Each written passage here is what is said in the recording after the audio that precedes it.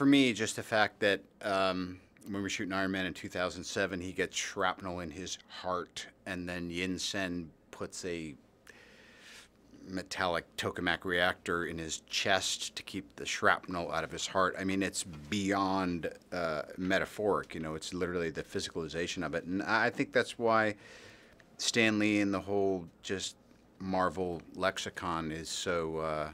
You know, it's you know, you still got Thor and Hulk and these other things, but at the heart of it, these are all, you know, they're just these archetypes of kind of broken people.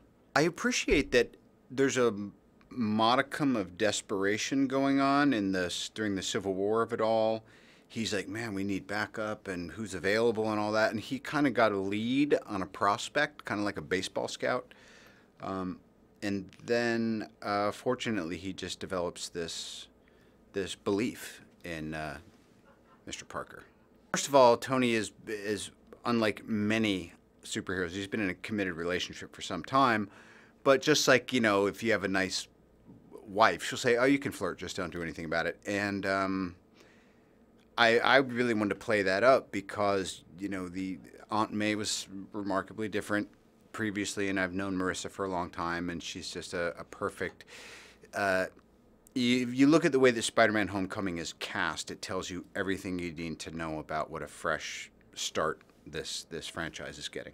You know what it's like? Your kid turns 16, and that means they're supposed to be able to drive. But you know, now there's all those apps where you can find out where they are. It's kind of like that. He's attempting in his own half-assed way to do some modern parenting, and also the stakes are a lot higher than are you going to get a ticket or be an offender bender. I mean, you know, lest we forget, he pulled Peter Parker into life and death situations shortly after meeting him, just a year or so ago. He's self-aware enough to know that he might not be making the right decisions, but you do what you can, and he's a lot more personable than he used to be.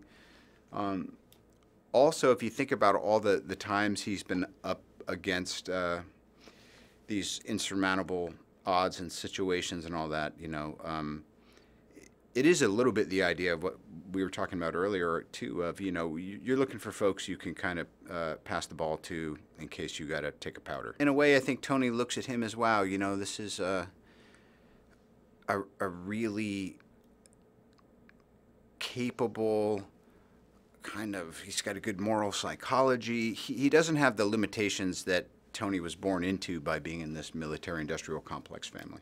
This movie is really fun. It's really well conceived. It's highly entertaining. It really takes full advantage of all of the possibilities that you would hope a new iteration of Spider-Man would have. When you see it back, or you get the feedback from an audience or from people who are seeing it and reviewing it, you go, yeah, you were right to do that version of it, not this version, because, you know, it's always a game of degrees and inches and all that stuff. But also for me, seeing all this young talent coming in, and you know, they've been influenced by me and Michael Keaton, and now we're actually, speaking of Homecoming, we're kind of feeling like, you know what, these kids are pretty damn good.